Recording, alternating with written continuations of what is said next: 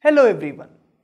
In our previous videos, we had learned about the electric charge and we had also seen about the flow of charges. Now we are ready to understand what is an electric current. So electric current is defined as the rate of flow of charge per unit time. You can also understand this as the amount of charge flowing per second through a conductor. Now to understand this, let us take a metallic conductor and let us assume that some current is flowing through this conductor. Now if I zoom in to the particular portion of this conductor, you will find out that the charge is flowing in this cross section. So let's say that Q charge is flowing through this cross section area and the time which it takes to flow is T. So current I will be defined as Q by T for this conductor.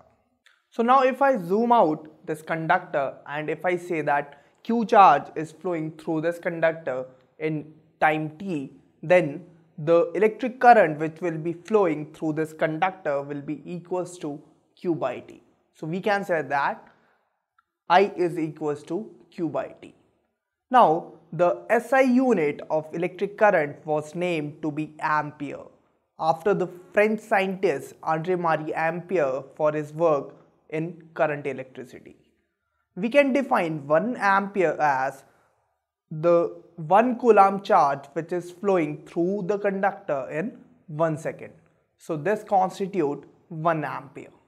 Now when the electric current was discovered, it was assumed that it was due to the flow of positively charged particles. So the direction of electric current was kept the same as the direction of flow of positively charged particles. Now if we look at this circuit and if we say that the positively charged particles are moving from point A to point B in this conductor, then the electric current that will be flowing in this conductor will be from point A to point B. That means the direction of electric current is same as the direction of movement of positively charged particles. But later on, when subatomic particles were discovered and it was found out that the current was not due to the positively charged particles but it was due to the flow of electrons. And we know very well that electrons are negatively charged particles. So to keep the convention of the direction of the current to be same, it was considered that the direction of electric current is opposite to the direction of flow of electrons.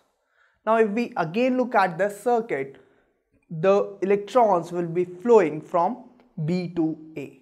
So the direction of current will be from A to B. So finally it was decided that the direction of flow of current is opposite to the direction of flow of electrons. Now let's understand electric current by an example. Let's assume that a bulb is here and it is glowing for past 1 minute. And in that 1 minute, 30 coulombs of charge had flown through this bulb. So you have to find out the electric current which is flowing through this bulb. Now we know that we are given 30 coulombs of charge had been flown through this bulb and it had been flown in past 1 minute, or we can say 60 seconds.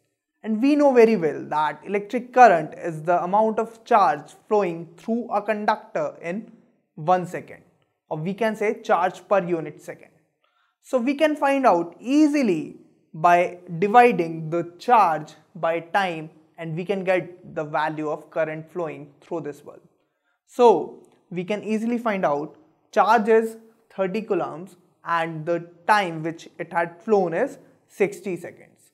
So if we divide 30 by 60, we get 0.5.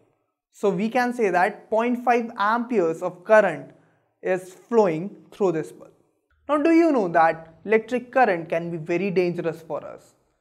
Only 1/5 of the total current which we had calculated in a question can be lethal for a person. Only a very small amount, that is 0.1 to 0.2 amperes of current, is sufficient for the death of a person. So we advise you to be safe from electric current as it could be very dangerous for us.